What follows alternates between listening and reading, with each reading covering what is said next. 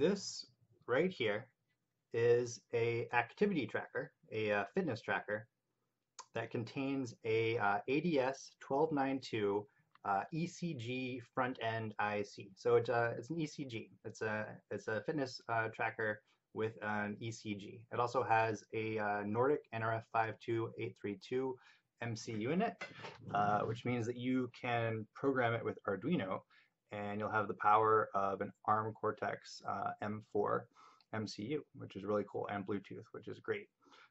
So this thing cost me $35. I've seen it online for $30, and you get a display, a organic LED display. You get the accelerometer, battery. You get a little flash memory chip. You get the buttons and stuff, all that good stuff. And of course the ECG, and it's super hackable, which makes it an awesome prototyping platform for all kinds of wearables projects. I've been doing a bunch of these fitness tracker hacks this summer. I do some of these at work. I use them as a prototyping platform at work. And this is a chance to add bioimpedance, whether it's ECG, EEG, or EMG, to basically this kind of series of fitness trackers that I've been hacking. So I've been making all this stuff available open source with lots of code examples, and this is true for this little guy right here as well. So just to kind of to demonstrate the capabilities of this little guy, I built an EEG headset, and just to mix things up, I made it clips-on glasses. Here, I'll show you. Okay, so it's all modular, which is kind of cool. These are another pair of my glasses, and this is the strap for the fitness tracker. And this little guy fits inside there on the glasses. Let me see if I let a room, and let a room. Okay, so boom, and take the ear electrode, just like that. Okay, cool. So all this stuff, this will get trimmed eventually. It's easier to shorten a wire than it is to lengthen it. So unless I need to shorten it, I might as well let it stay long. Anyway, so basically what this does is we have this this ECG chip, the ECG front end, ADS 1292. It's a 2-channel ECG front end, but we only use one. We have this frontal lobe dry electrode right here, and then the reference, the EEG reference, is just the right leg drive on the ADS 1292. So the interesting thing about the ADS 1292 is, although it's marketed by Texas Instruments as an ECG front end, it's part of a family of chips that include like a wide array of bioimpedance sensing applications. So some of you may be familiar with OpenBCI, which is a pretty successful, pretty well-known open source EEG platform. And that uses the ADS 1299.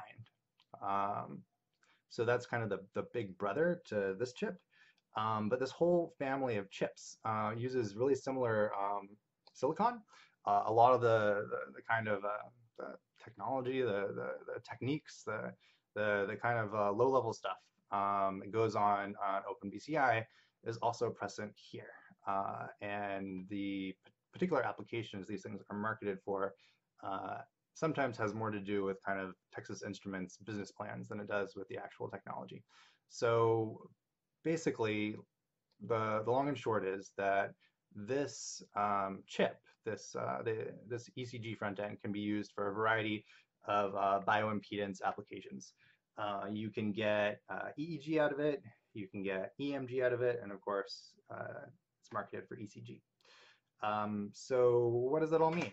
That means that because we have access to this chip here, and we have it on this super cheap, super compact little fitness tracker, it gives us the ability to do all kinds of nifty little bioimpedance sensing projects. Is it going to be top of the line EEG or even ECG? No, of course not. I mean, this is a cheap little device. But can you get it to do cool stuff? Absolutely. And that's what we're all about. So I'm going to get into a demonstration of the code, and you'll get to see the data visualized and all that good stuff. Before I actually go about it, this is just one of the reasons I did this whole little EEG headset thing was this right here. I'm sure you'll recognize this. This is the Mindflex headset from Mattel and Neurosky. I led a workshop at a hackathon a couple months ago, Brain Hack, that CMI, where I work, put on. I led a workshop hacking these things. We had a whole bunch of these, and we kind of split up into pairs, and everybody got to connect the Mindflex to an Arduino over serial. It's a super easy project. Mindflex is like one of the most widely known and popular hacking projects ever. I can't think of any other hardware hacking project that is as well known as the Mindflex. I mean, can you think of any other off-the-shelf device that people hack as like a project that is more well known than Mindflex? I can't think of anything. The ironic thing there is that it's a black box that hasn't been hacked. It's the most popular hardware hacking project, and yet the actual like core functionality of the Mindflex is still a black box, and nobody really hacks it. The way that it actually works is Neurosky has this little proprietary concentration and meditation output from their module, and that's the output that actually that actually does like the game, the little like the Star Wars game where the ball levitates. It's that output that controls it, but it's all black box, it's all proprietary, and there's all kinds of processing that happens on the Neurosky module, and nobody really knows what it does. But I mean, this is like 10-year-old technology. You would think that someone would have come along and kind of done something similar, except open source, and maybe not with everything, you know, on the silicon, maybe actually using code on like a microcontroller to do it. I haven't seen anything like that, so I thought as long as I'm doing some kind of demo project with this ECG slash EEG slash EMG fitness tracker, I'll take a crack at it. Why not? So the idea here is to take the data from this ECG front end, modify the fitness tracker so that it can kind of like, it's an EEG form factor, you know, headset, and then take that data and get the EEG frequency bands, you know, using either getting it straight up into the frequency domain through like a fast Fourier transform, or using filters, using frequency impulse response, or FIR filters, which this is my first time screwing around with those, which is a lot of fun, very interesting. I'll get into that a little bit more later, but good fun stuff. Basically, you know, get the actual EEG wave bands isolated, and take that data and basically train a neural network. So it's kind of an uphill battle to replicate what Neurosky did on this hardware, because everything they did was they had a team of engineers to build the product. You know, everything was from the ground up designed to do this one purpose. And here we are trying to take like an ECG fitness tracker and do like basically like on-device brain state classification.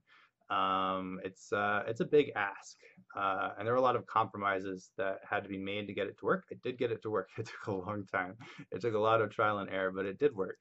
The biggest thing that I had going for me was customizing the classification. So what Neurosky did is that they basically had to come up with a generalized way of extracting, of classifying like concentration and relaxation, or inattentiveness, or meditation, or whatever they want to call it. And what I do is I allow people to gather relevant data from themselves and then train their own neural network to accomplish that. And there are a lot of advantages to doing that. Not only because people's brain waves, put it that way, may be different, it may be specific to them, but also everything from like the humidity in the air to how hygienic people are, how much like dead skin is beneath the electrodes. All this stuff has a big impact on performance. And so by collecting data, you get around the like bad hygiene and super humid air, variables that might be confounding a kind of more generalized approach. So it's also a lot of fun. It's fun. And I'll be showing you how to use synaptic.js, which is like the most underrated um, uh, machine learning platform out there. It is this teensy little dinky JavaScript library that does amazing things. That if you go to like the support forums for TensorFlow, you'll have people asking for features from Synaptic.js, asking for those features out of TensorFlow. And the TensorFlow people are like, "Oh, we really want to do that. We really want to do it. We're working on it." And they said that like a year ago, and they still haven't done it. The awesome thing about Synaptic is that you can export these standalone neural networks, and it's like cut and paste into practically any programming language you want. It doesn't matter. I'll show you. The end result is you can run real, real, non-trivial, functional, practical neural networks on an Arduino, or at least an ARM Cortex running Arduino Simple C, um, which is really cool. And I think so many people would find that useful. I wish more people knew about that. It's really super duper useful. I use that for all kinds of stuff. Okay, so with no further ado, let's get down to the nitty gritty.